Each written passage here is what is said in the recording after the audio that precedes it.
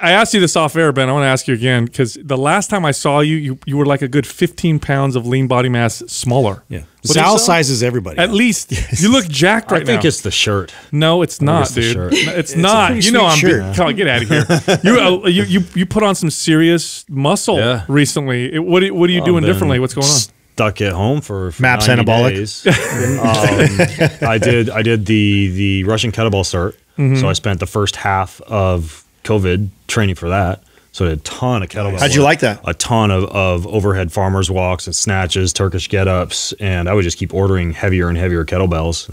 I love it, and I want to do RKC too, but they keep moving it with the pandemic farther in the future. So every time I get excited about the snatch test again, it just gets thrown a little bit farther down the road. And then I did a lot of BFR training, like 3 times a week, 2 failure, full body BFR training.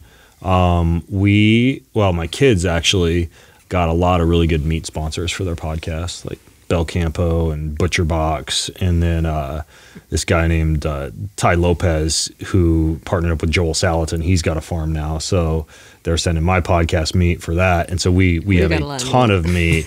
We have a ton of organ meats. I started doing about 12 of those ancestral supplements, organ capsules, like heart, liver, kidney. What else? They got lung, they got brain, so a ton of liver. And liver, organ meats, kettlebells, BFR training. And then I'm still doing a lot of BPC and TB500. Dianabol. In between. Yeah. Dianabol. Yeah, exactly. C3PO. Does it feel like your body was like craving to grow because it seemed like you just put it on? Do you feel like you were holding it back and then, and do you feel better with more muscle mass? Oh, yeah. Yeah. Well, I was telling Adam, especially going into the winter when you don't want to be cold and frail and weak. I don't want to be the first one that the wolves or the bears get. And but in all seriousness, I like to maintain a little bit of extra muscle, but all the guys in my family are so lean. It's hard. Like you do have to eat a lot. Really? And for me, probably with my 1 weak link, if I have 1 weak link, it's gut. I have to be careful when I'm eating a lot to really select my foods. Like we were talking about, I'm doing no FODMAPs, no legumes, no prebiotic fibers, very few probiotics. So I'm pretty much doing like meat, tubers, fish, bone broth, organ meats, some berries, still doing a little bit of like a good clean protein powder with some colostrum and things like that in the mornings. But yeah, just a lot of nutrient dense, super clean food, but it is hard to eat a lot. I imagine you're similar. I mean, we have a similar bone structure, similar height. I would think that you have to be north of 4,500 calories to maintain. Or yeah, I think 4,500 for me right now would be tops. I think I'm going like 3,500 to 4,500. Well, 35 is not bad. I found once I start getting over 4, this little lady next to me right here, she just keeps shoving food in my face, and I eat it like a good boy. Well, I can't keep it coming. Well, you're both obviously a picture of health. I think you guys represent what you talk about pretty darn well. So that's pretty cool.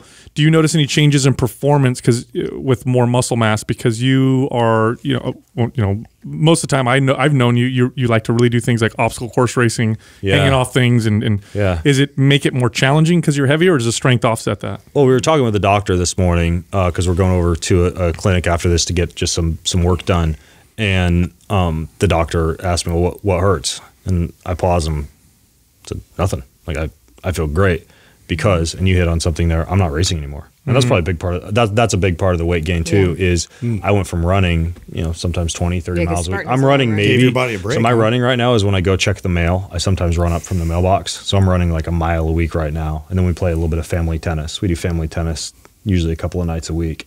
And so a lot less chronic cardio, a lot less running. I was even training for a triathlon last year, so a lot less swimming, a lot less cycling, and just basically a lot of kettlebell and a lot of BFR. Yeah, the thing about resistance training that I like so much, and one of the reasons why I think it's the perfect exercise prescription for modern life, is that it's pro tissue, whereas lots of cardiovascular activity tends to be anti tissue, as your body tries to become more efficient and become better at this kind of long duration, high oxidative stress type of activity. Resistance training done properly, just for longevity.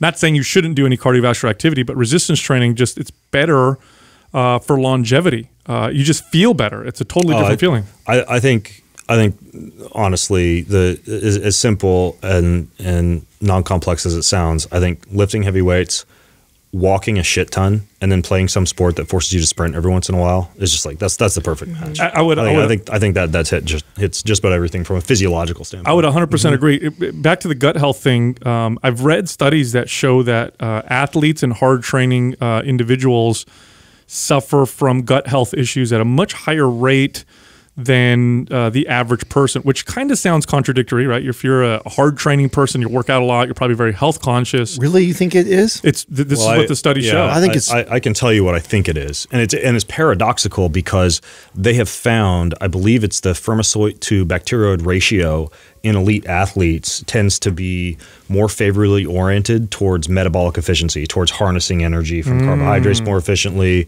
And there was even an Outside magazine article, I think it was last year, about whether or not people would start getting fecal microbiota transplants from elite athletes, like get the same gut biota as an athlete. But the biome aside, we know, and we've known for a long time in exercise physiology, that gut permeability increases when blood flow is directed away from the gut, all the more so during high-intensity interval training, all the more so during high-intensity interval training or exercise in general in the heat.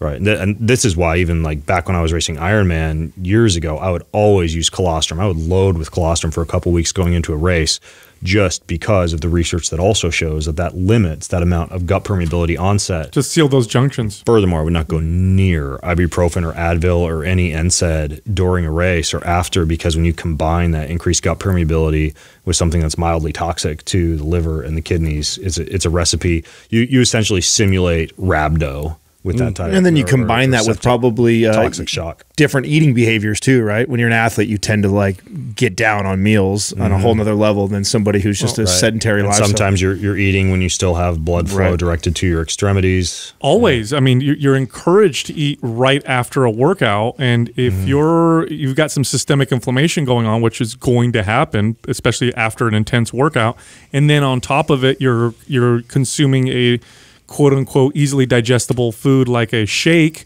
which is it's even more, it's probably even more likely to pass through your gut than solid foods. So that combination over time, I feel like, is the perfect storm. I agree with your theory on that, but I do notice that because I'm sensitive to gut stuff, my gut issues, something I'm always kind of dealing with.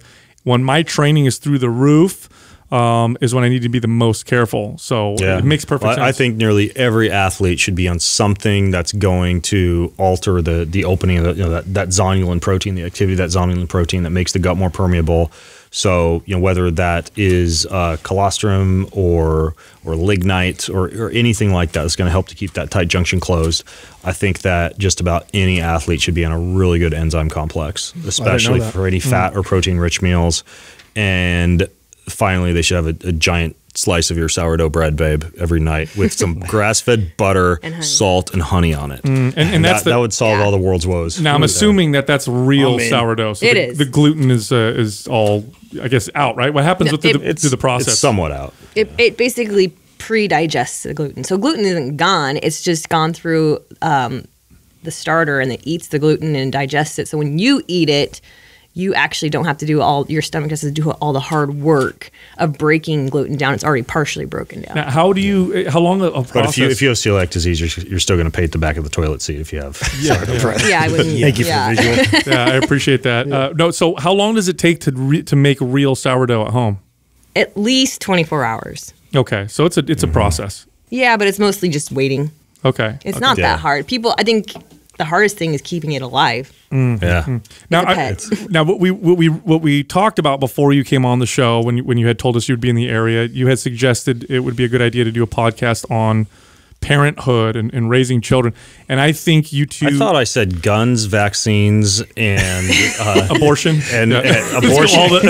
Abortion and the questionable gender of track and field athletes. Yes. Those are the main things we wanted to tackle. Let's tackle all that. Let's just jump into each of those. Let's lose everybody. Political affiliations. No. We're talking about parenthood, and I think you both are two of the most interesting people on this particular topic. We've been to your house. Justin spent the night there, a while no, ago. I didn't, but I definitely was did, there. but you were had there. your delicious meals. So yeah, it was great. Yeah. You are both two of the most involved parents that I've ever met with your children. You're involved in almost every aspect of what's going on. You can call us helicopter parents. No, I was just going to say, just don't want them to die, Helicopter Sal. and involved are very different. Do you, you guys don't feel that way, do you? Really? Though you don't feel like you're helicopter parents, do you? Oh Okay. my gosh, no. I was gonna say I don't feel like you. If anything, anti-helicopter. Yeah, I don't think you no. guys What I like mean that by at all, involved right? is you're literally present and involved. It's your kids aren't just you're present. You're involved with the whole process. Definitely not helicopter. I see your kids having a lot of freedom to fail and to succeed kind of, on their own. So I think you guys are great people to talk to. Plus you guys homeschool, which I think is an interesting topic. I know right now homeschooling is exploding. Oh, yeah. It's the It fastest growth. sounds like the best And way to do it right now. Yeah.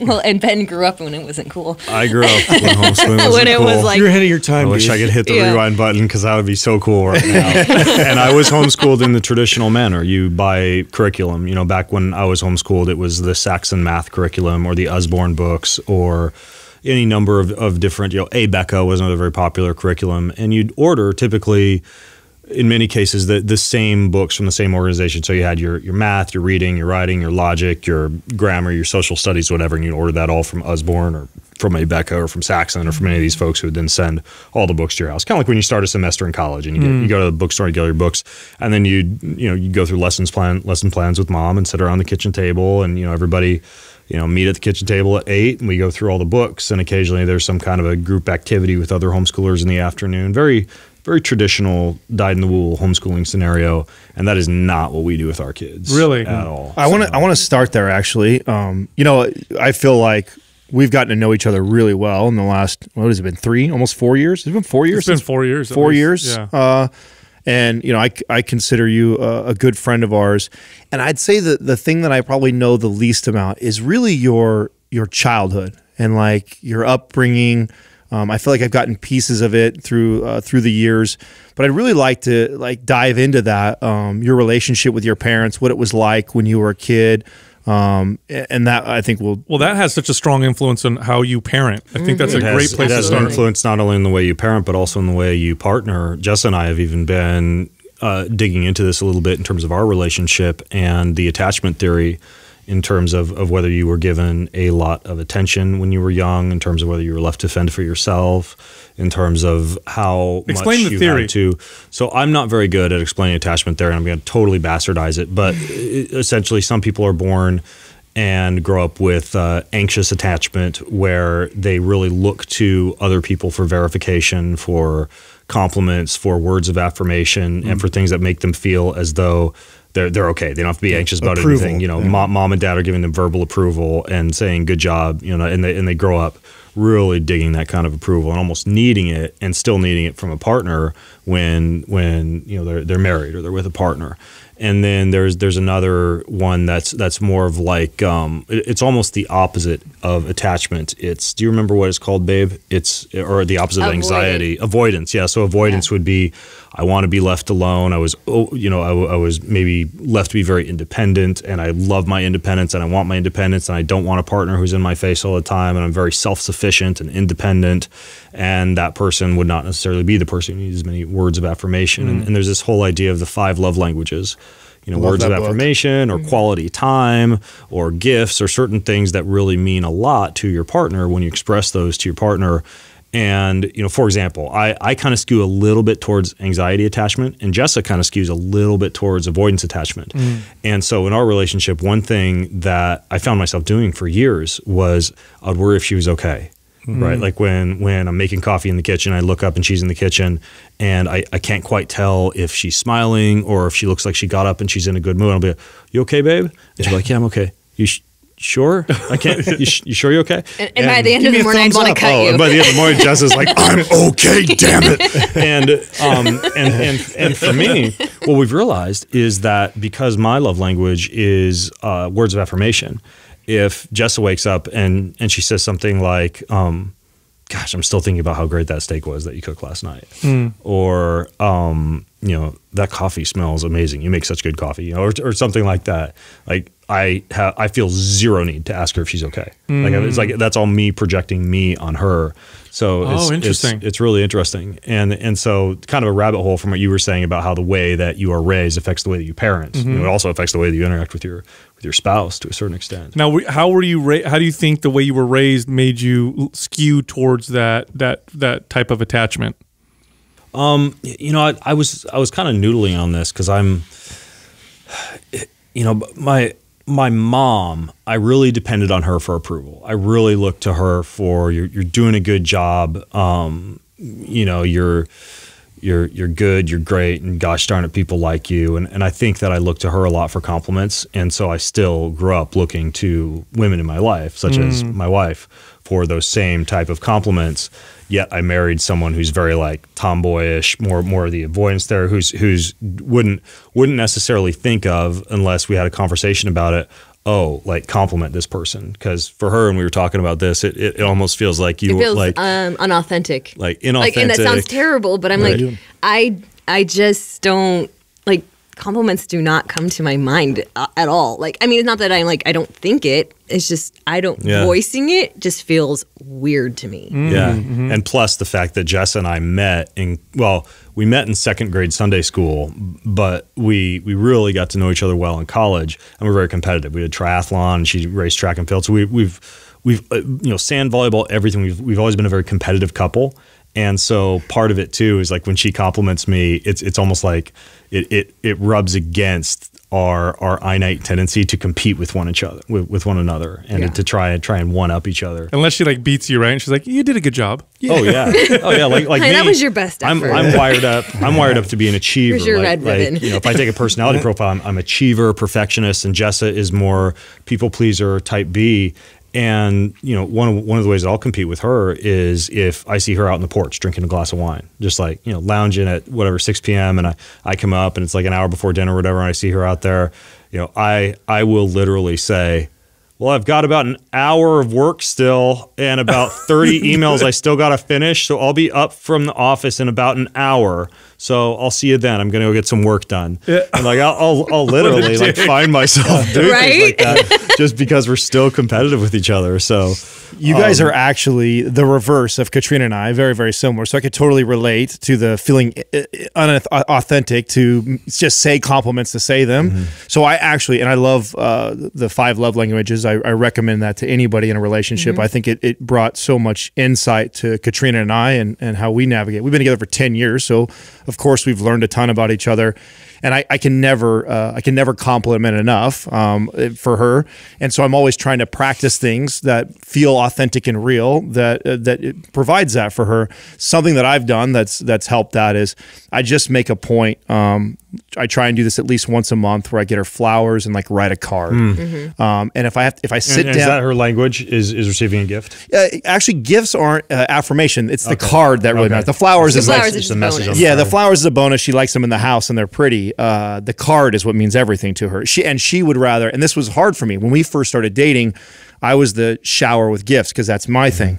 So I mean, bought her all these nice clothes all the time. Because the way that you thought was, well, of course she's going to love to get gifts. I love to get gifts. Exactly. She's got to love it.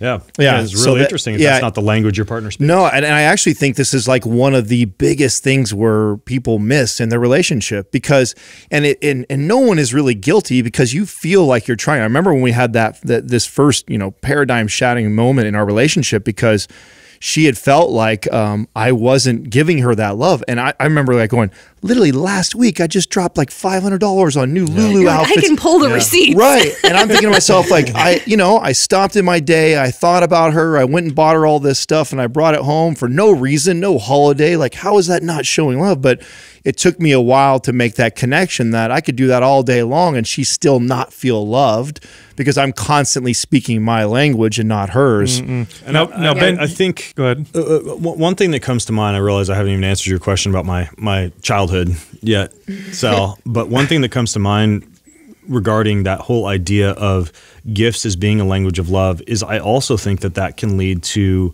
a certain form of lazy parenting. meaning that, in many cases, we feel as though we're doing a good job as parents if we, take our kids to some expensive steakhouse and then, the next day a trip to the zoo, an arcade, and a movie. And we just try and make every moment epic or every moment extremely, extremely valuable with cash, with money, when in fact, I think that time and traditions trump that big time. I can tell you, if you have breakfast for dinner on Tuesday night where dad makes eggs and waffles every Tuesday night for 8 years of their childhood, they're going to remember that more than any random trip to Vegas where you blew $1,000 on the whole family at dinner at a Japanese restaurant. Or if they've got every single Christmas, they're doing the 24-day Advent calendar and getting a little chocolate and and doing a little bit of reading each morning, for this 24 days, building and building and building to Christmas every single year. When they grow up and you ask them about Christmas, they're probably going to talk about that tradition and that memorable habit that's a part of the family than they will that one year they got the Huffy, the shiny Huffy bike that they'd always wanted. I found that with my kids, just building things with them was everything. Taking them to, I knew my son was into tetherball. And so we just, his gift for Christmas was all of us were going to put this together and make it from scratch and everything. And then, their bike ramp and all this, just that vested time that everybody shares together, it makes that thing more valuable to them. It has, some kind of relevance, and we all had an experience we shared together. It does. And if that time is repeated and regularly scheduled, I think that's where you start to build families and legacies, and even this concept that grandparents matter because they become part of passing on those stories and traditions. And I think that having family rituals, and that's a huge part of our parenting, like our family dinners, are the song we sing before Sunday dinner, the type of journaling we do in the morning, the type of journaling we do in the evening as a family, the bedtime music, the trips to the tennis courts, the 6 different card games that we play nearly every night of the week. Our kids find dependency and trust and safety in that. But furthermore, we're not raising our children, we're raising our grandchildren. Right? We're not raising our children, we're raising our grandchildren. And the type of traditions that we instill in our children now, those are the things that go on and become a special, dependable part of family, no matter where. If I get uprooted and I got to move to a new state and get a new job or whatever, they can count on that we can still play our Sunday night tennis. Yep. Right. Did you both get that growing up? I got a lot of that growing up. She did. I've learned everything about the value of tradition from my wife because my family was Christmas morning. What do you guys want to do for dinner tonight? Should we get some Subway sandwiches or find a turkey that we forgot to pull out of the freezer to thaw or whatever? Because of that, were you was that just normal to you and it wasn't a big deal, or did you ever go through a phase where you had animosity towards your parents because of maybe how you were raised? So pleasantly agnostic. I didn't even know how big you're normal until I met Jessa, and I thought it was super. Yeah, most people weird. think She's like, "Oh, we got our annual trip to the coast. We do it at this time every single year." I'm like, "Annual trip? You actually do this at the same place every year?" or this is the color of the plates that we use on Christmas, and this is what the name tags look like for Thanksgiving, and this is the exact Easter egg hunt that we do every Easter. And for me, now you push back against that? I didn't push back against it, but it was just super weird for me. I never, and oh my goodness, I think it's weird pinch for me now. I got so people. Lucky, marrying a girl who actually knew about the importance of traditions, because our kids are they're so stable at home because there's so much they can depend on every day of the week. Predictable environments remove a lot of fear and anxiety. So I want to hear from Jess then, because when you have the difference like this, and I know Katrina and I have this, there's always some sort of resistance somewhere. What has been the greatest challenge for you with him because of the way he was raised that you guys have had to work through together? It wasn't like doing the same thing at Christmas or Easter or whatever, or having those traditions around certain holidays. It was honestly more of the tradition in the daily routines. Oh, yeah. Because I grew up in a family. My dad, he was a farmer. He raised cattle. He came home at 5 o'clock every night. We had dinner at 6 o'clock. Everybody came together, and then we enjoyed maybe a half-hour TV show with popcorn. You know, there was always tradition built into the day. And so for a very, very long... And she married me where I'm on a plane to Abu Dhabi to race a triathlon. I'm back working, 10 to noon, 3 to 5, 8 to 11 p.m. at a gym. And then, coming home, trying to build an online business till 2 a.m. And it was just all over the map. Because I grew up with a dad who literally would hold the same job for like a year and then go start a new company and then sell that and like buy a franchise and then, go and buy some old ambulances and start to do, ambulancing. Like my dad was all over the map. So she grew up in a very dependable, traditional, consistent farmer type of environment. Whereas I grew up with a dad who was just all over the map in terms of entrepreneurship. So that was a different, because I could see how the annual traditions is like where That's Ben, understandable. Yeah, Ben can be like, yeah, okay, fine, we'll do this. Right. once The a year day to day or had been like hard. every day. It's like, this is what we do in the morning. This is what we do at night. This is what we Yeah. do it. Yeah, I could see how that would be. It took me a long time, and now I can the day does not feel right unless we have our family dinner with our card game, with me playing ukulele or guitar to the boys afterwards, with our, we do self-examination and purpose at the end of the day. So at the end of the day, we say in our journals, what good have I done today and what could I have done better today? So we learn from both our successes and our failures, and what is one way that I lived out my life's purpose, because I've taught my children from a very early age to have a strong purpose statement. To have their ikigai, to have their plan de vida, the thing that rips them out of bed in the morning, that gives them a lens through which they see a lot of the boxes that they might be checking during the day. In the end, ultimately, how is this helping you to fulfill your purpose? And then in the morning, same thing. We right now we meet as a family out in the sun on the deck. We've got a 5-minute meditation app that we go through called Abide that walks us through like a little verse from scripture and a prayer. Then we all write down one thing we're grateful for and one person who we can pray for or help that day. And all these little things, they rubbed me the wrong way at first. I just, to me, it felt like being just like an old fuddy-duddy TV show family from the 50s or whatever, like Leave It to Beaver. And now, like it is the most magical part of the day, these little traditions. They ever request any specific songs from you now, like some AC/DC or anything? Yeah, they know a little bit of the plays, but they're really into epic movie soundtracks, which I can't play. Oh, wow. Yeah, but Wayne Norton too. although He works out to that. I took him into a recording studio for our Christmas gift for Mom, and they really like The Greatest Showman, which has a lot of really epic tracks on it. right. So we recorded a whole album for Mom in a recording studio, and then they also really like super heartfelt, like praise and worship songs. So because they're very into like praise and worship. So they usually like that kind of stuff, or sometimes like just like an old school hymn, like Amazing Grace. Well, so I'm listening to all this. And by the way, it sounds amazing. And speaking to these rituals or traditions, this is how cultures are created. Absolutely. And one thing about humans is when you look at things that last for thousands and thousands of years, that's because we've found significant value in. Otherwise, it wouldn't last, right? This is part of evolution. People who are into science, who understand evolution from a biological sense, you also need to understand evolution from a cultural and practical sense. And behaviors and practices and cultures, we often take them for granted because they've been around for thousands of years, and we tend to look at them and be like, well, that's stupid. Why do we have to do it that way? Everybody's been doing it so long.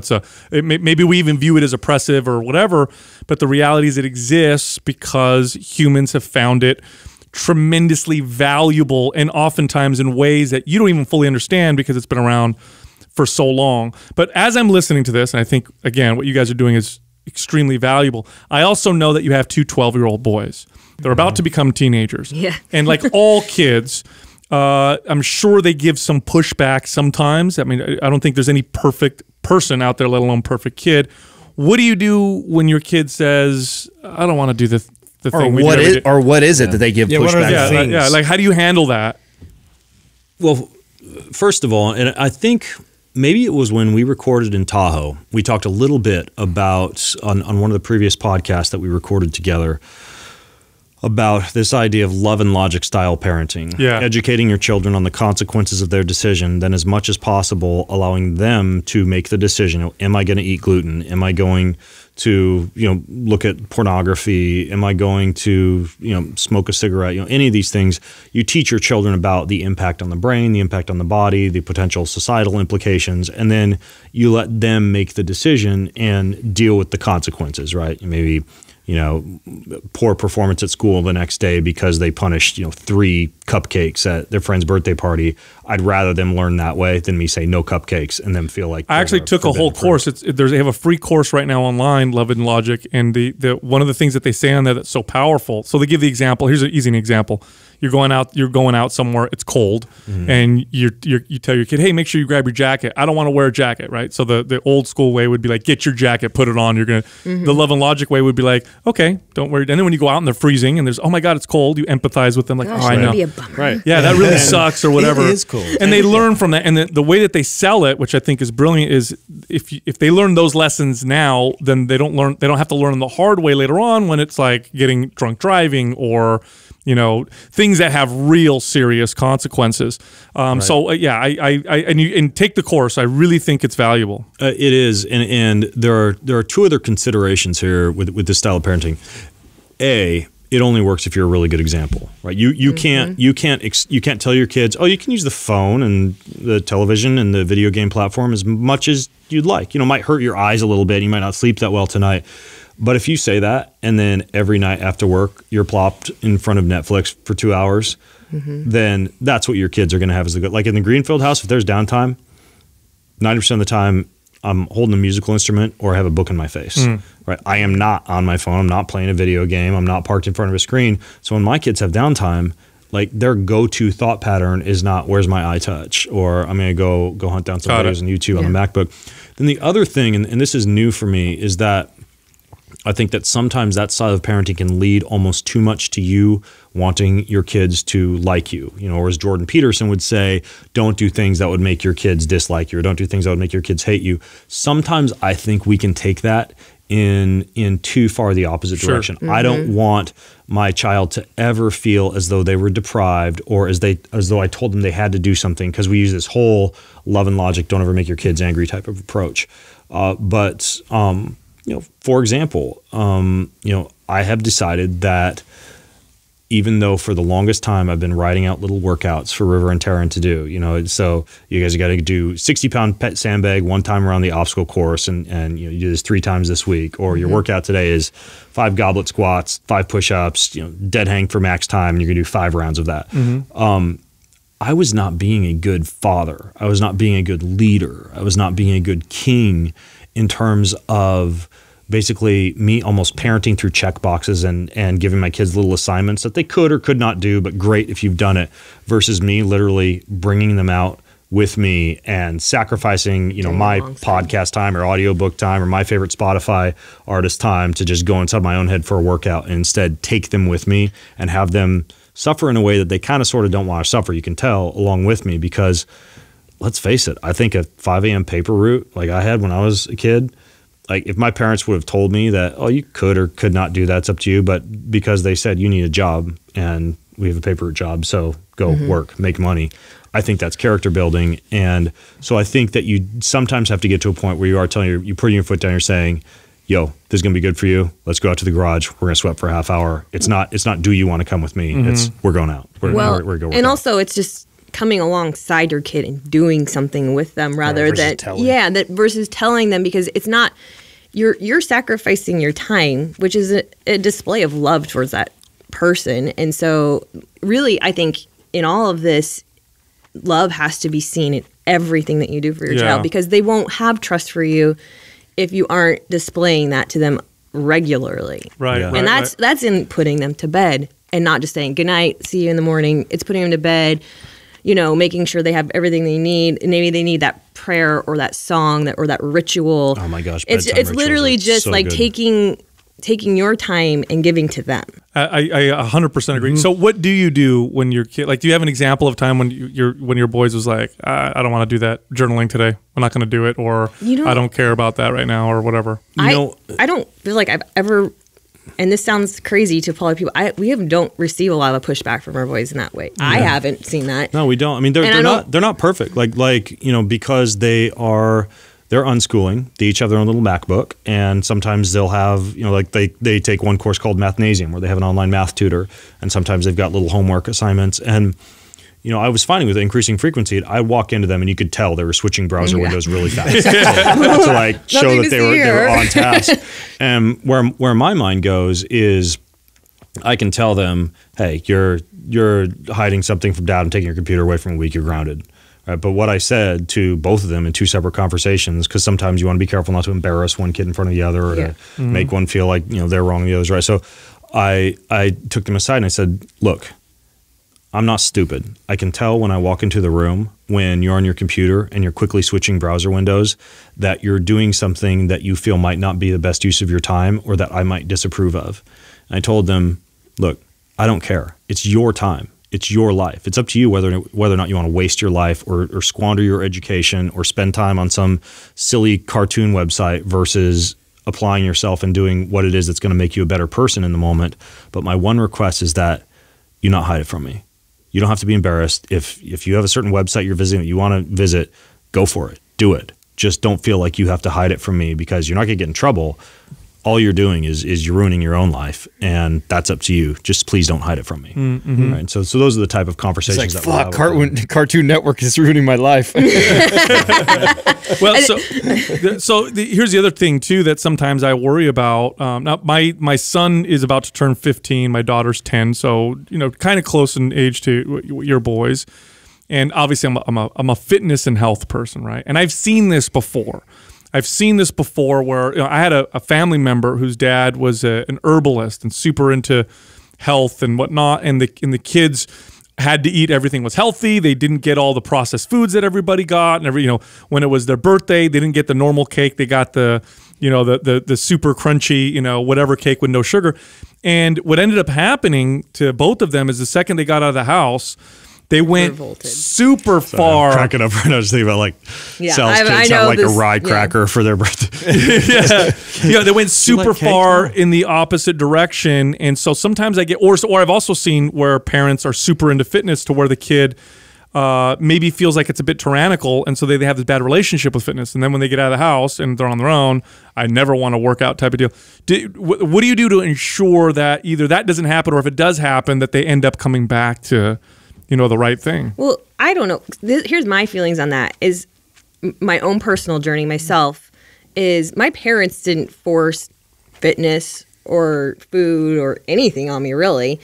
And I was allowed to come to that at my own time. Now, I think my parents instilled in me like an understanding of this is good for you, this is not good for you. You should maybe be active and not sedentary. They instilled those virtues in me, but they didn't force them upon me. And so I call it, we're not raising dogs, we're raising spiritual beings. You're not raising your kids to do this and obey and this and that. You're raising them to have a spirit and be able to make a decision and have virtue. And so to me, I really feel that if you are teaching your kid anything, if it's not done in the heart of love and they don't understand that you love them and that's why you're teaching this to them, is because you care about them, then it's going to kind of hit 10 and just bounce off. I think the independence that comes with adolescence, which we're of course increasingly going to experience as our kids grow into teenagerhood, dictates that a child will want to do the opposite of what their parent is doing to assert their own independence. Sure. That's just the way that things are. And so I fully expect, and I'm fully prepared for River and Taryn to be the anti-gym rat, or the person who prides himself upon maybe having a little bit of pooch and being a member of the chess club and playing a lot of piano just because dad is so into fitness. And I want to that's not cool. Right? Yeah. Not that I'm saying that adolescence, I think sometimes it's used as a crutch for or an excuse to go into full rebellion. But I think some amount of asserting one's independence, and sometimes asserting one's independence by trying to do the opposite of what their parent may have done, is understandable. But for me personally, I think that you always kind of experience that prodigal son-esque moment where you come back and you realize the value. Like, my dad used to give me books that I absolutely did not want to read. I mean, like Christian apologetics and sermons by C.S. Lewis, just all this stuff. I was just like, why do I want to read this? Just like the way I think about it when I was a teenager, Jesus freak drivel, and just this random religious philosophy. Like I want to be reading about like I loved fantasy fiction and I loved space fiction. That's the kind of stuff I wanted to read. But now coming full circle, like when I've got downtime and I feel like I really want to feed my spirit and feed my soul and challenge myself intellectually, I mean, that's what I'm reading. I'm reading John Piper and C.S. Lewis and Doug Wilson and all these deep, logical, philosophical books on religious, on religion or on apologetics. And all of a sudden, I'm like, oh, geez, I'm doing exactly what my dad did. It took me 30 years to see the value in that, but all of a sudden, I'm like, oh, I'm growing my spiritual muscles now. I understand what Dad was about.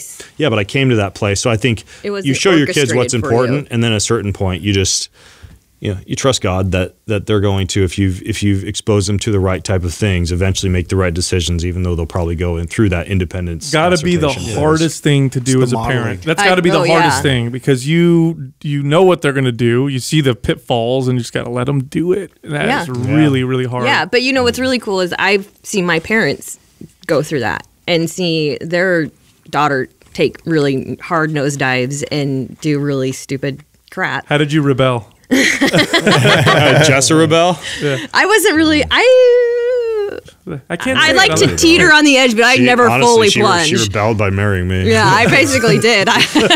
Did any of your guys have siblings that rebelled or went the complete opposite? Like, did you guys? Yeah, I think I would imagine everybody's got a little bit of a black sheep. There's a black sheep in every family. Absolutely. But what I was saying is, I'm like, I got to witness my parents walk through that and go through the fire of that.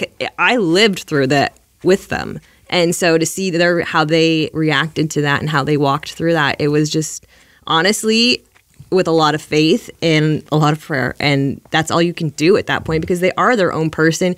And at some point you do have to let them, you got to let them go and just, Yeah. You got to let him go. Rest in promises, basically. Here's what I think. And here's why I think that idea, like, whatever they say, 99% of the time you're going to spend with your child is done with by the time they're 18. So you better just make every minute count and, live every moment with your kid as if you're going to be in your deathbed that night. And, everything has to be epic. And, I think that it's based on a flawed theory. If you have built up traditions, if you have built up rituals, if you have built up an environment where parents are honored and grandparents are honored and children are honored, then you create a scenario where, when your kids are 18, they want to keep coming back for more. When they've flown the nest and they've started their own family, they still want to keep coming back to their original family or including their parents and their extended family in their rituals and routines and traditions, because the entire family is built upon these deep-rooted traditions.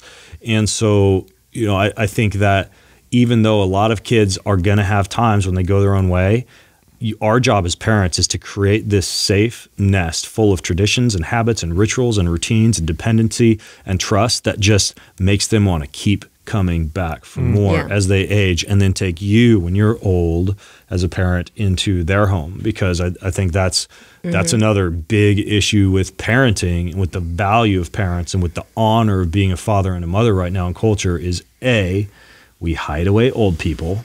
We hide away old people because we don't want to care for them. We don't want to give them the time. We don't want to give the attention. And then, I mean, this is probably this probably delves into the politics that I know you guys love to talk about so much. We kill a whole bunch of little people every year, 40 million of them, right? And so when we say, okay, we care about babies, but there's several tens of millions that we're willing to kill for convenience's sake each year. And then we care about parents, but when they get old and it's inconvenient, you got to change their diaper and they stink a little bit, we're going to hide them away. Right. So I think on both ends of the spectrum, there are some issues that cause us to a certain extent to devalue parents and devalue children. Well, there's one. I'll move away from the third rail there a little bit, but I'll move to one that's a little bit much less of a third rail, but sometimes is also, I think, is a big one. Is that I think fatherhood has been totally devalued in modern societies. We just had this conversation. We did. You watch TV shows and how they display the father. Modern Family, right? Yeah, he's an idiot. Yeah. He's a bumbling whatever. He doesn't really do much. He has no value. He's like the jester. He's a clown. And So here's what I think the problem is, and we run into a lot of this, like in the health space: anti-aging, longevity, Peter Pan syndrome, right? Yeah. Like I'm going to be a boy and have fun and go to Never tie myself for down. me, I'm going to go do Spartan races and triathlons and get the stem cell injections in my dick and do all this like cowboy Peter Pan. I'm going to be a boy forever type of shit. When in fact, living like that, having all the biohacking toys, having the workouts, being the buddy because you really want your kids to like you, and the clown and the jester. Not that there can't be some light, playful aspect to being a father, but I think too many dads are not freaking like kings, true leaders, fathers, strong rocks that the family can depend upon. And another part of that too is just welfare parenting, right? So many single parent households with mothers, government steps in and takes the role of the father. So dads a lot of times they don't even need to be a dad, right? Because somebody else is going to care for the family. In a lot of boys running around. Yeah, in a lot of the old cultures, I talked earlier about how things exist for thousands of years, oftentimes because we find lots of value. When you go to a lot of these old cultures, it's almost like a way to brag when you're a father with a lot of kids. Like when men talk to each other, say, how many kids do you have? I have 3 kids. Well, I have 4. Like, wow, that's awesome, whatever. It's the opposite in our culture. If you are, you tell a buddy of yours that you have 3 kids and they'll respond with like, oh God, that sucks. Yeah, well, I'm going to, I got my Corvette and, I get to bang hot chicks all the time, and that sucks that you have to, do that kind of stuff, and they laugh about it or whatever. It's crazy that we don't prize that anymore. And by the way, you can disagree all you want. The statistics are clear. They're crystal clear. Children raised without fathers are many, many times more likely to end up in all the terrible situations, everything from prison to drug abuse to suicide. We are in it's like a pandemic of fatherless societies. It's really, really sad. It's a crisis. And this comes because you were asking about my childhood. My father was somewhat absent, meaning he was not a very high quality time, lots of hugs type of dad. He was off running businesses, starting businesses. He's naturally quiet, naturally introspective, naturally good at being an introvert, and kind of off doing his own thing, like I tend to be pulled towards. His father was the same way, right? Always locked away in the office, always working or using work as an escape. So coming down to me and this idea of you're not raising your children, you're raising your grandchildren, I have come to the realization, a very strong way over the past year or so, that if I don't break that cycle, if I continue to parent through check boxes, whatever, River and Terran, here's your workout, is this, is that, Dad's headed out to LA for 8 days, I'll be back and check in on you guys and make sure everything's going well. And if I am not a fully present father, if I am not a leader, if I'm not the king of my household, then it's going to show my children the example of the father that a Greenfield father is, and then they go forth and do probably something very similar to what I did. Marry a really strong woman, because Jessa's an amazingly strong woman. She's super, independent, self-sufficient, even a little bit of that avoidance syndrome versus the attachment syndrome that I have. So she can operate on her own just fine. And it's very easy for me to let her wear the pants in the family, to let her be the leader. And so I can be a little boy, off, pulling on a Speedo to go swim in Hawaii in a triathlon. Well, she's at home holding down the fort. And, the question I've increasingly been asking myself is that what a Greenfield father should be known for? Should a Greenfield father be known for being a playful little boy, off having great adventures, married to a really strong woman so the kids are taken care of at home? Or should a Greenfield father be a leader, be a king, be someone who really takes their children under their wings and trains them and spends quality time with them, and sometimes has them suffer along with him and really, really teaches them how to be a man? And I would say that I think the latter is far more valuable than your kids liking you because you're just like the clown around the house. That's a very powerful realization. Now, have you found moments recently where you were about to take off and go do something, and then you stopped yourself and you canceled your flight or canceled your trip and said, I'm staying home? I mean, have you had moments like that in this last year where, because you're right, when you have something so deep that it's generations, your father, your grandfather, that shit's so deeply rooted that's always going to be default for you. It's hard to be aware of. And I had the similar type of thing, is to go bury myself into work. And so I have to always kind of check back in, like, is this me kind of running away without even realizing I'm running away? And, you know, can I pass on this? I didn't have to cancel anything because God bless COVID that did it all for me.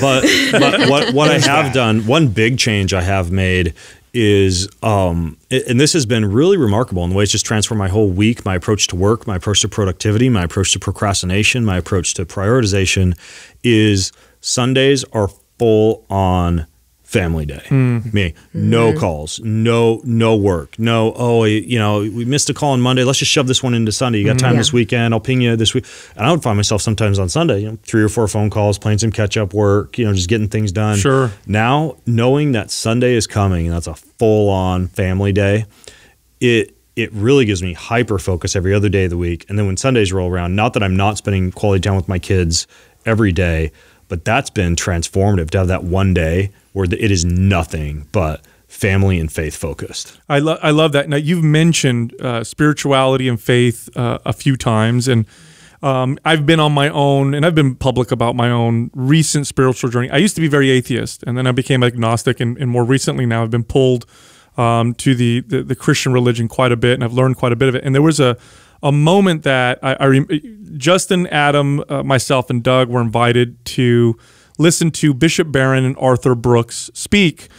And it was one of the most, Arthur Brooks is I don't know if you know who Arthur Brooks is. Yeah, powerful speaker. Yeah. Very, very powerful, effective. Actually, one of the most genuine, nice people I've ever met in my entire life. He's one of those people you meet every once in a while that you immediately feel their energy and you want to give him a hug. Just a great guy.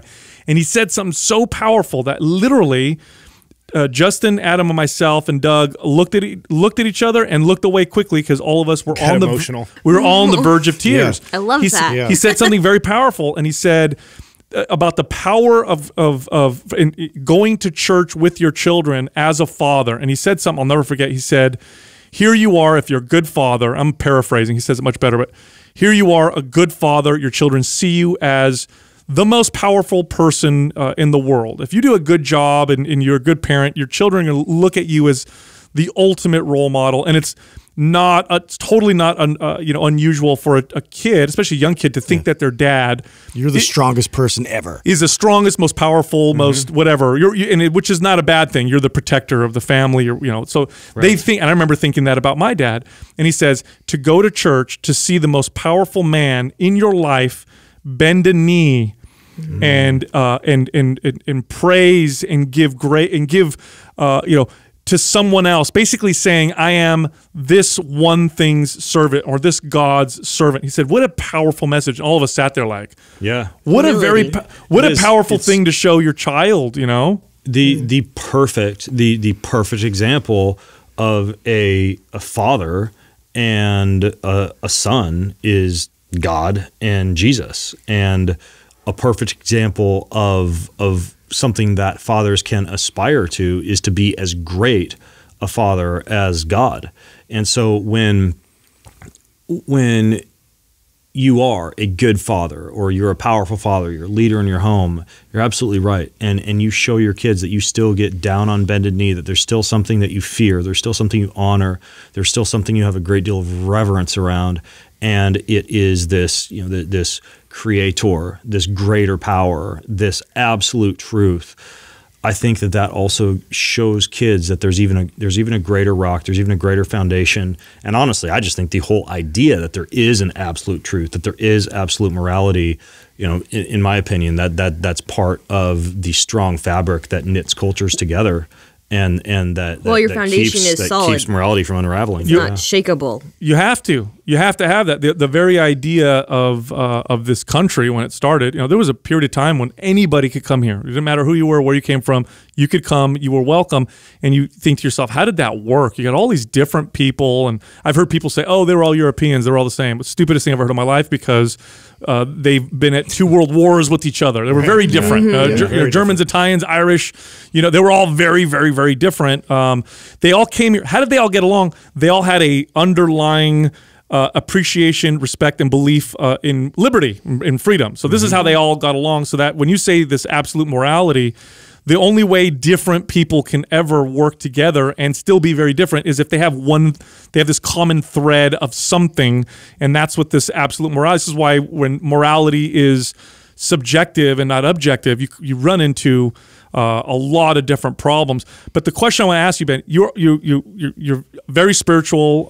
You've mentioned Jesus and God, so obviously a very strong Christian.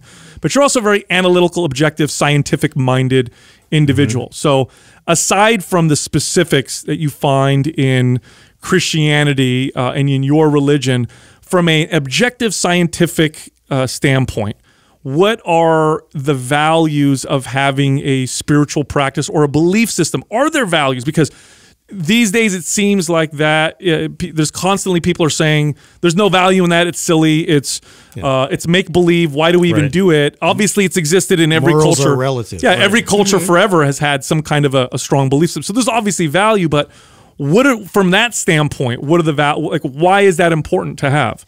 Right. Well, there's two things to consider here. The first is when you're talking about science and reducing everything to scientism, if you want to call it, everything must be proven. There must be a reason for everything. If you trace everything back to its ultimate origin, everything must be explainable.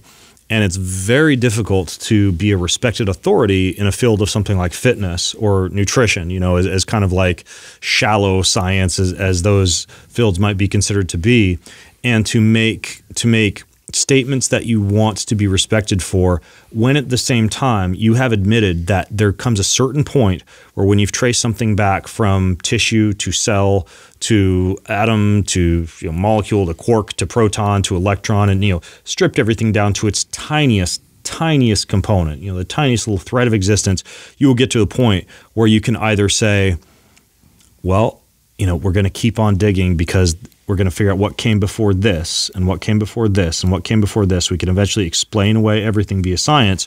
Or you get to a certain point where you throw up your hands and you say, I don't know, it's magic. Something made, like some higher power that I don't understand made this, and I'm just going to have the faith that happened and resist even the mild arrogance that I might be able to explain away everything in the universe. And that's tricky, to be involved in a field that depends upon science and at the same time essentially say the equivalent of, yeah, I believe in unicorns and fairies and fairy tales and magic, but I'd rather live in a world of magic where there's deep hope that there's a story written for your life, that there's a big guy upstairs watching out for a buddy, that this entire universe around us and all the wonder of it, from smoked clams and cannabis to sourdough bread and a good red wine to psilocybin and dumbbells and everything. Like, these are all wonderful, wonderful works of creation that we can simply enjoy and not necessarily feel that there's an extreme need to have to explain away via science. And so that's one part of really the difficulty, is getting to the point where you just say, yeah, I believe in faith, I believe in magic, so judge me for it. And then the other part of it, when it comes to the value of this, we know that there's a lot of data out there about how people who are churchgoers tend to have reduced all-cause risk of mortality. Maybe that's the community. Maybe it's the tiny thimbleful glass of hormetic-inducing red wine every Sunday. Like who knows? But we know that for a fact. We know that gratitude lowers blood pressure, improves sleep, increases empathy, increases self-control. We know that this self-examination practice increases the amount of actual productivity and impact that you make with your life. We know that having a purpose statement actually is associated with higher profile of mood state scores and greater happiness. When you go down the list of all these spiritual disciplines and you read wonderful books by guys like Richard Foster and David Wallace on all the spiritual disciplines: gratitude, service, community, worship, solitude, purpose in life, silence, abstinence. That's a big abstinence, everything. You wind up with this list of things that ultimately have deep physical and physiological and psychological which these people came benefits. From faith. Right. It's not because they had a scientific book and telling all them of it was them good are for even them. fasting, right? Fasting did not originate from science. It originated from religion, and it was for spiritual God. health, not for physical health. Right. Mm-hmm. That's what it was for. Exactly. It's fun so for me, what kind of got me, to move in this direction was a few different things, but one of them were some of the ideas that seem to work so well are not obvious. For example, the idea that, and this comes from religion, the idea that all people are born with inalienable rights, which is, it's in our founding. What a weird, radical, crazy idea. Totally not obvious. For most of human history, there were kings and queens and peasants and slaves, and nobody, who would come up with such an insane thing? From a reasonable, logical standpoint, you can look around at people and observe, and obviously that's not true. We're all so different. Some people are born this way. So where did that come from? And it came from religion. So that was one of the things that helped me move in that direction. That is the gospel, right? Like Right. God sent his son to die so that the burden and all the shame and all the sin and all the shit that we are born with and that we create and that we live with every single day could be taken upon the back of the extreme suffering and pain. Literally a God from the sky came down to take on. And it says very clearly in the Bible, which I consider to be a source of absolute truth, that was not just done for like the Jews, not just done for the Gentiles, not just done for the Asians, not just done for the South Americans, every single person, right? The Slave, the free, grocer, the slave, woman, the free man. person, you name it. Everybody is on equal ground when it comes to all of us. And it's entirely not obvious and reasonable to think that anybody would come up with that, especially anybody with any kind of power. Why would you give away? Right. So it's very interesting to me. The ultimate act of humility. Yeah, now I understand that it doesn't prove that there's a supernatural God. I get that. But boy, the pragmatic, how pragmatic it is, how effective it is at helping create, societies that we value. Boy, is that crazy. The other part is this, is that,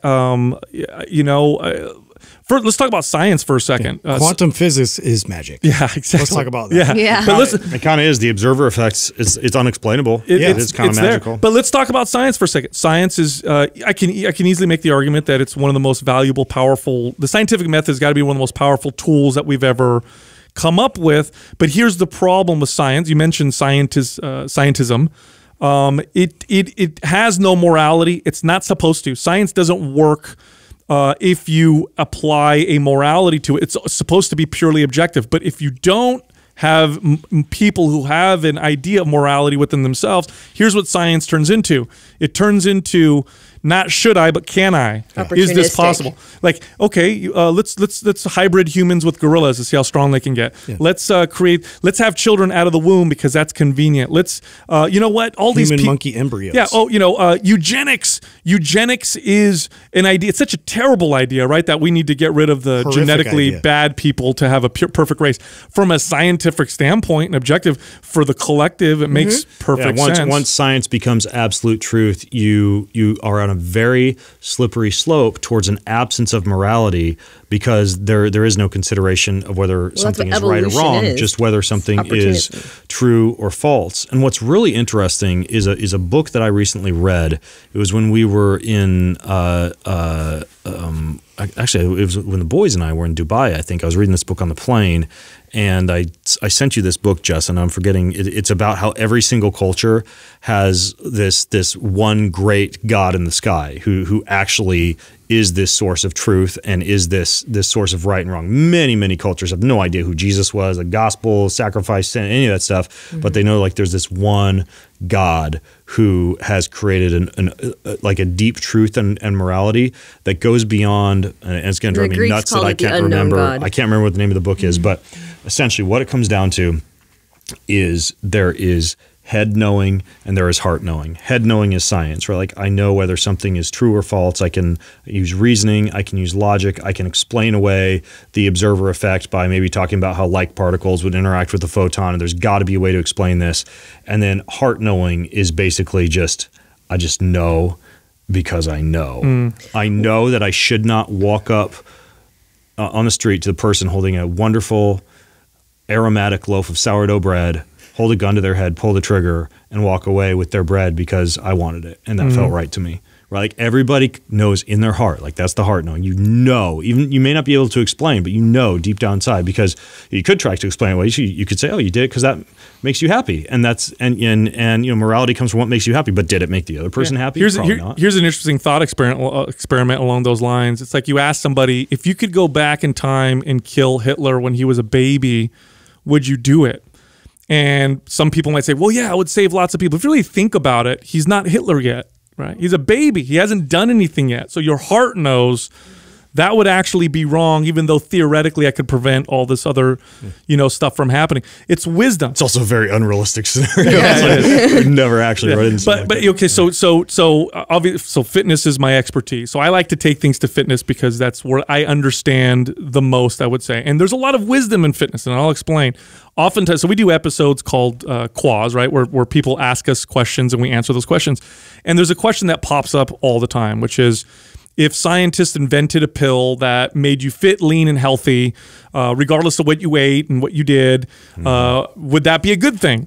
Now, for somebody who's been, who's took this seriously, understood this, studied this, worked with people for well over 2 decades, I have developed a level of wisdom with fitness that is beyond the, you get fit, you build muscle, you burn body fat. And so when I hear that, I understand that, yeah, you'll get people who are lean, more muscle, mobile, and that kind of stuff, but they're not going to get the true value that you get. The value is empty now. The value is in the discipline and the abstinence and the journey. It's the journey, not the destination. It's always the journey. And so that's something that's totally different from the reason and the logic, because the science would say the pill would solve everybody's problem. But here's another example.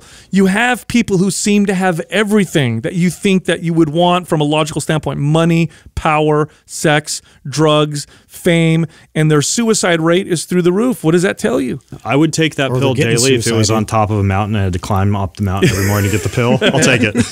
Exactly. So I want to take a left turn here, or whatever turn here, and ask you a little bit about homeschooling. I know you guys are big homeschooling. First, let's talk about Jess's shirt. Did you watch Tiger King? I did. He did. That's a great shirt. I had to point that out. I've only seen a couple. Okay. I don't even know what Tiger King is. Free Joe Exotic. Yeah, it's Free Joe Exotic.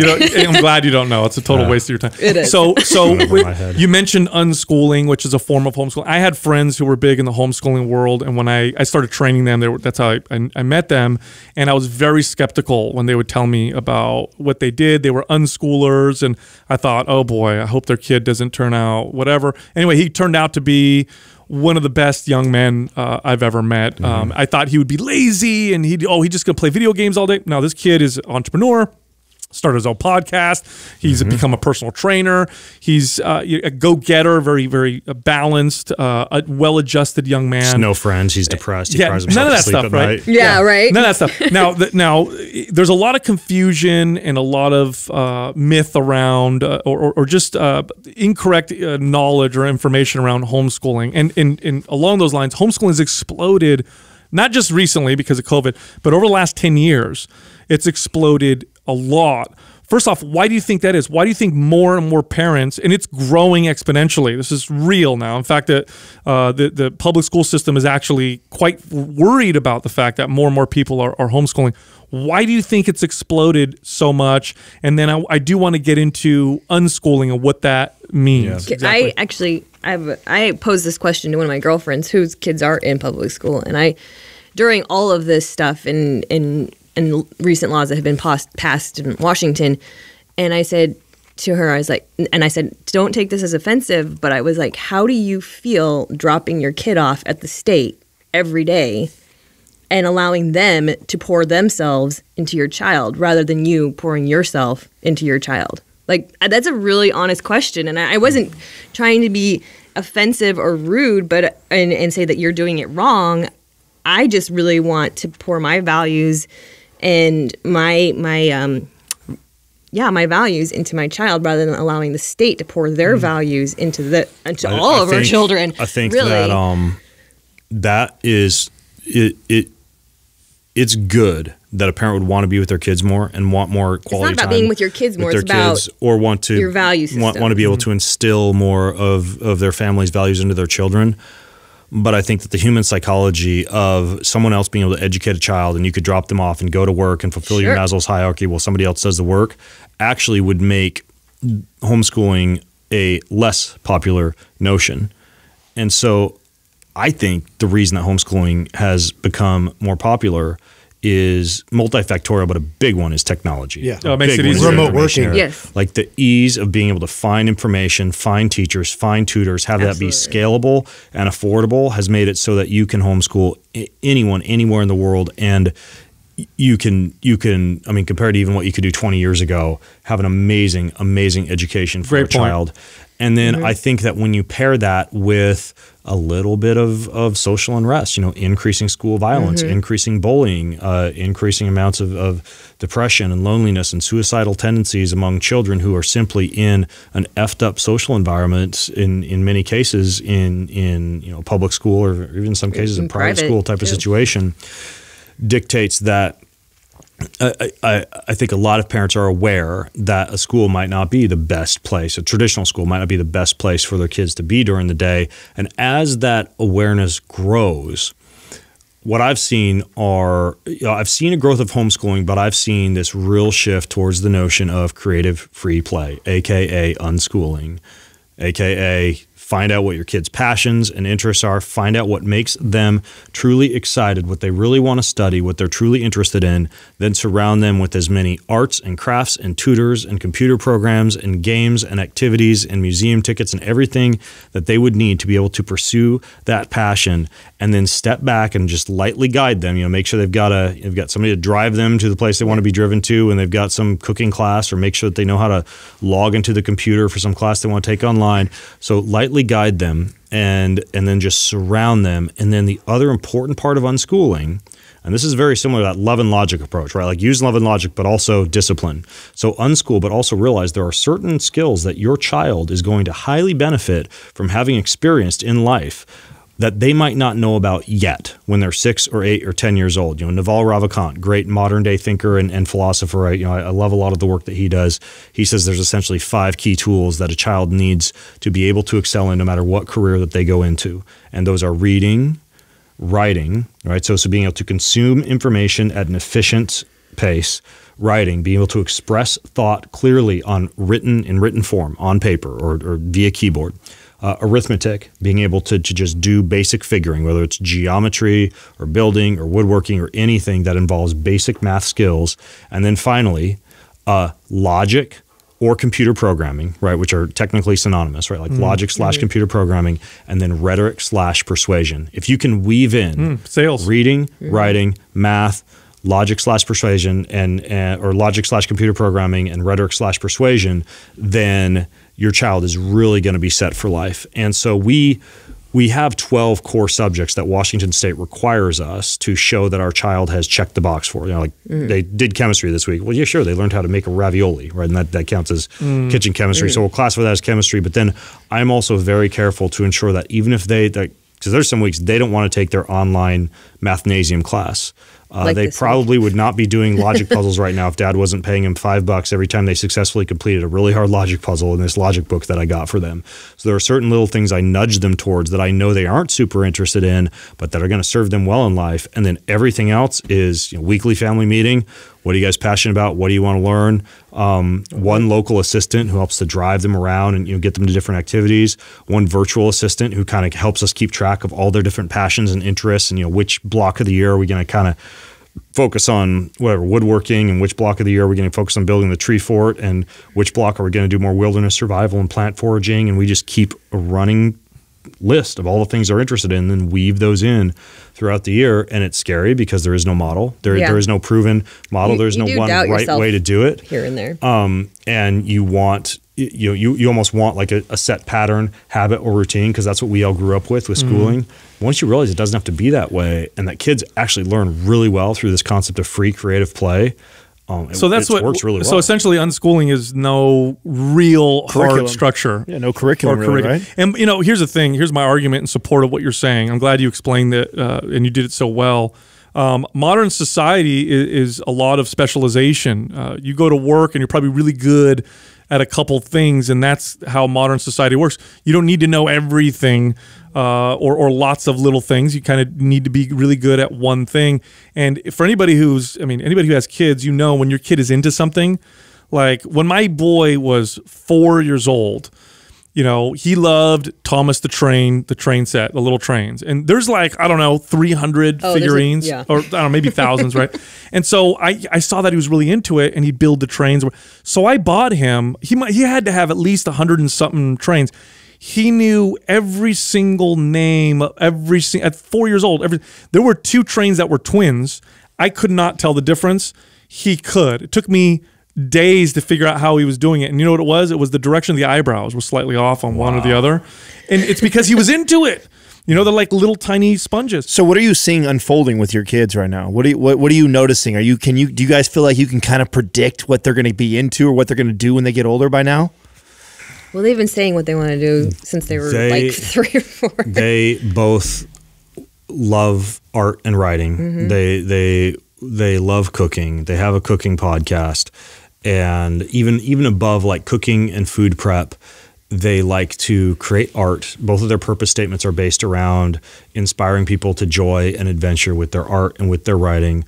River does a little bit more of the writing. Taryn does a little bit more of the art, and they really want to do a lot more publishing of their own books. They want to live in Moscow, Idaho, 90 minutes from our house where all their nieces and nephews reside, and they want to live down there and make books and kind of have like a little coffee shop that they run during the day and then write books, you know, in the evening or in their off time. And that's what they want to do right now is, you know, be authors and own a coffee shop, which, you know, that might change. A year from now, they might want to be professional tennis players. You know, you never know, but you sit back and you just let them pursue their passions and resist the urge to push them towards the stuff that you really thought that they were going to be good at, because living vicariously through your children is so easy to do. It's cruel. How are you guys teaching them finances right now?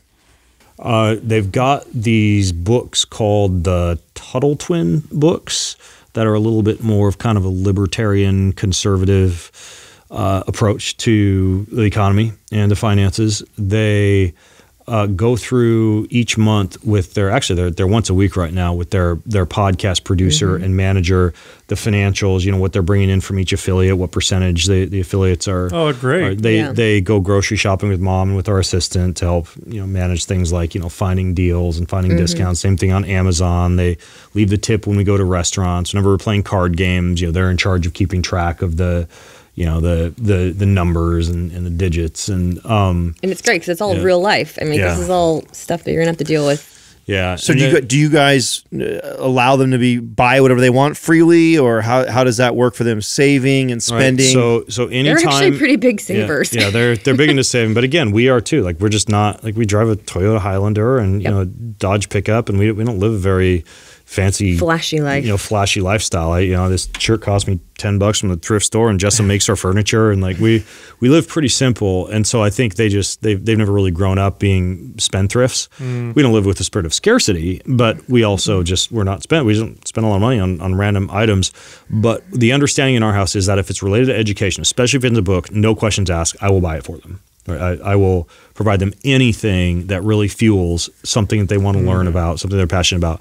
If it's a Nerf gun, if it's a Lego toy, whatever, then what they do is they send to my assistant Marge, who does a lot of our shopping, what they would like, and they, you know, they have their little email addresses. She finds the best deal, and she comes back and tells us how much it is. Then they decide if they want to get it. If they do, she then transfers from their bank accounts where all their affiliate income from their podcast goes, where, you know, any money that they make, you know, gifts that they get for their birthday or Christmas or whatever, and she'll do a transfer, and so they know that when they bought that, it gets transferred. You know, it's purchased using our Amazon account, but then the transfer occurs from their account into ours, so they're covering it. And they have the freedom to, I mean, if they decide to go on a crazy addiction of Nerf guns and buy them every day, technically could with their own money. They could do whatever they want with their own money. But again, like, because they see mom, I mean, they see me spending, and this is almost too much. They'll see me spending 10 minutes deliberating over, you know, which AA batteries to get on Amazon because one pack's like $2 cheaper, right? So we're pretty aware of spending in our home. So I think they're pretty used to just the